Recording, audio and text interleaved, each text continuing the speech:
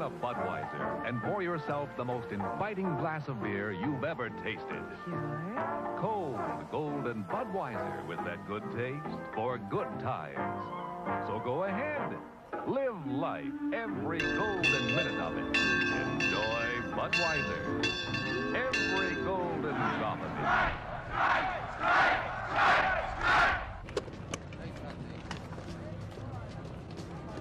Tear gas first started down the commons, then the guard moved up on both sides of Taylor Hall and forced the kids off the commons.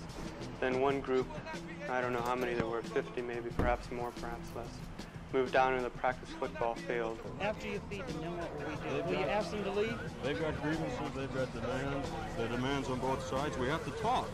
And then there were a whole lot of kids around them. A few kids were throwing sticks and stones, but that was only a handful, not more than 10, 15.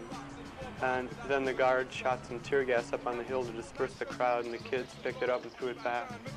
General Abrams and Spyro Agnew to eat hog maws confiscated from a Harlem sanctuary. The revolution will not be televised. You don't talk during the state of emergency. The revolution will not be brought to you by the sleep of a Ford Theater and will not star Natalie Woods and Steve McQueen or Bullwinkle and Junior. Okay, will you ask them to leave? The revolution will not give your mouth sex appeal. The revolution will not get rid of the nerve. The revolution will not make you... And all of a sudden I heard the shooting.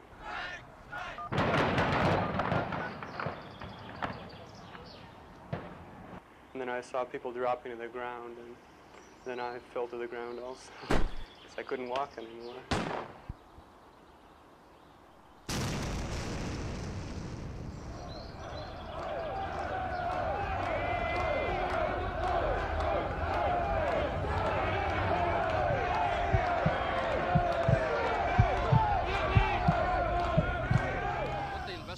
Have to determine then is whether indeed there was a sniper and whether the guard was justified in firing its weapons, or whether, as some people here believe, the guard, under the pressure of a rock-throwing attack, panicked and fired its weapons indiscriminately, killing 4 people at Kent, Ohio.